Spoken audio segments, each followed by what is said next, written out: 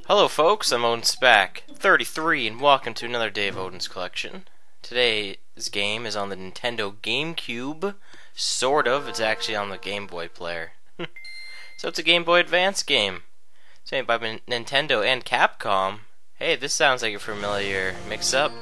Yeah, it's Legend of Zelda Minish Cap. Capcom is the guys that did the Oracle games, and maybe Link's Awakening, I'm not sure.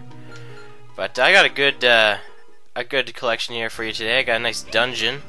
This is the Temple of Droplets. So let's brace ourselves. That's Eslo. Eslo's a funny guy.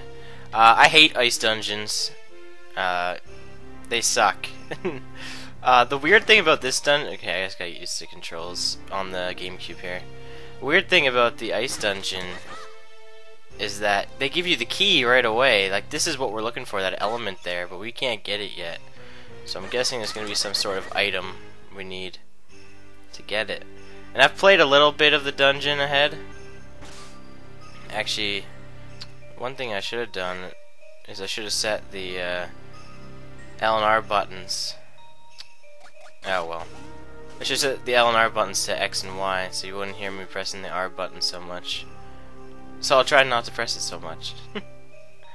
I would feel like a jerk if I didn't mention one Let's Play of this game. His first ever Let's Play he ever did. That's Jefflarz. He did an amazing Let's Play of Minish Cap.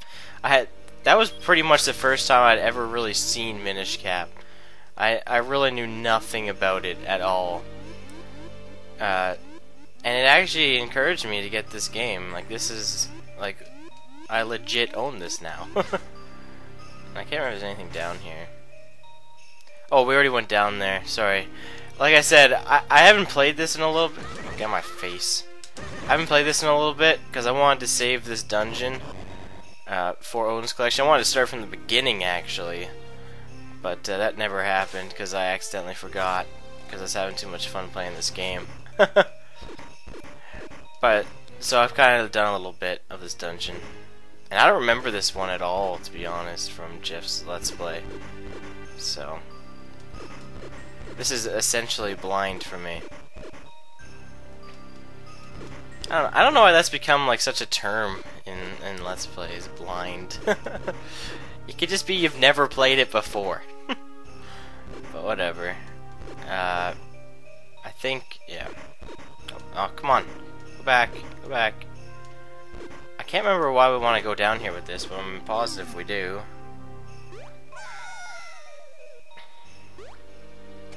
So I'm sure I'll find out why I wanted to do that.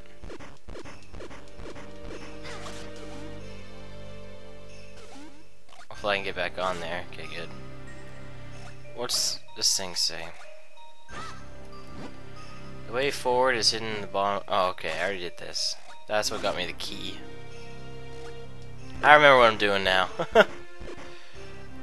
The thing I like about this dungeon is it's a Minish dungeon, meaning Link is already small right now, even though you can't tell, obviously, because he's in the dungeon.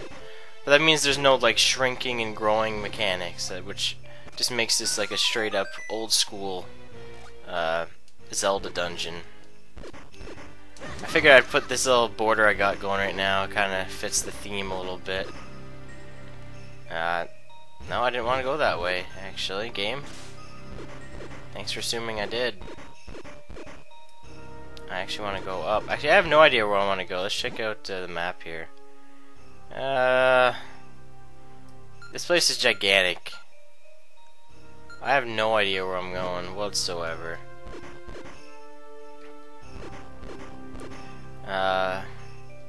Let's hit this.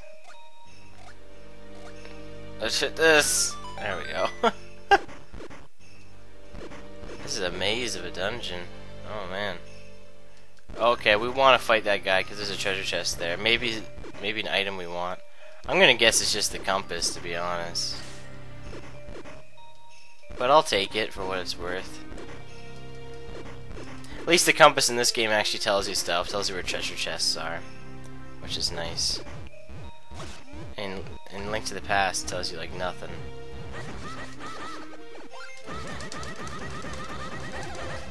Oh yeah, I got a ton of damage in right there.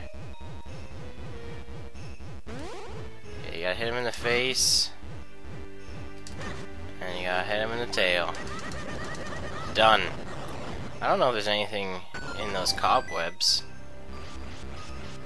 Doesn't look like there is. This just has a similar look to the first dungeon. Yeah, Minish Cap would be a fun game to let's play, I think. I'd have to beat it though. I've never beaten this before. This is my first playthrough through it. So I'd have to do that first before I even thought about doing a let's play of it. But then again, you know, I can't just play every Zelda game. I like the 2D Zeldas though. They're my favorite. I'm betting this is the compass. Yeah. So that's completely optional to fight that guy. Yeah, there's the boss down there. I kind of knew where the boss was already, to be honest. Like I said, I already have the big key. And that's like, basically you need that to actually get into, like, the main part of the dungeon. Like I said, this place is gigantic by the looks of it.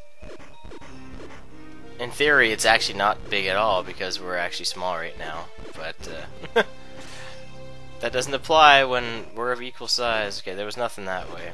That was a dead end. Okay, we got guys there. Let's take this thing as far as we can go. Why not? Man, this place is like ominous. Okay. And something's telling me I probably can't just stand on this, right? No. We gotta do block puzzle. And when you push these blocks, because I've already done a block puzzle in here, they slide all the way until they hit something. And if they don't hit anything, they're going in the pit. Oh, there's a treasure chest I can't get. Because I can't melt ice. Ah, fudge. Which is obvious what the dungeon item is going to be in here. What's that? Oh, money. Oh, that's another thing I love about this game. There's so many miscellaneous treasure chests. And I like that sort of thing. I don't know why. Okay, so we can't just push that down because that will slide off. Alright, I see what I have to do. It's actually pretty simple. Push that there. Come on. Push that there. No, come on, Link. There. There. And there. That wasn't so tough. I'm glad. Alright, oh, there's another. Is there anything else down there? No, just another frozen treasure chest. Probably a key or something useless in it, I don't know. Oh, these pots aren't attacking me, that's nice of them. That's all the pots seem to do in this dungeon, is flip and fly at you. I don't know, these guys, I guess they drop boulders on you. Oh, you suck. At least they don't get them back, because that would be stupid. There's some more pots. Oh, they can pick up pots, though. Oh, that's cool. That's actually really cool, I'm not gonna lie.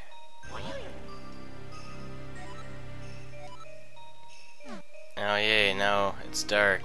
Oh, and that's a pit. Oh, man, I can't see anything.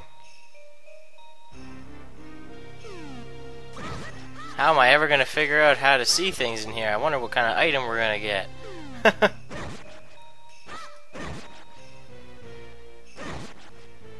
I actually can't remember, but I have a good feeling on what it's gonna be, so. And I'm guessing I'm gonna get it in here. Actually, there's a simple way to kill these guys. Take the boomerang, we'll get the magical boomerang. And you can stun these guys. Come on. There we go. Once they're stunned, you can take them out really easy. There we go. There we go.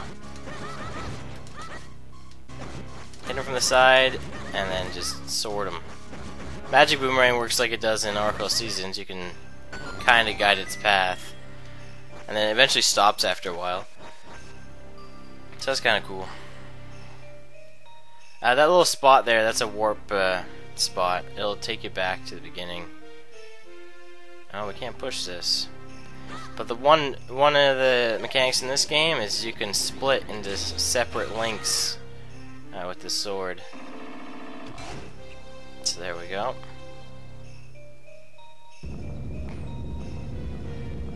Well, that's, I'm guessing, half the dungeon done. Yeah, because that's gonna melt that. Alright guys, but that's gonna be it for me.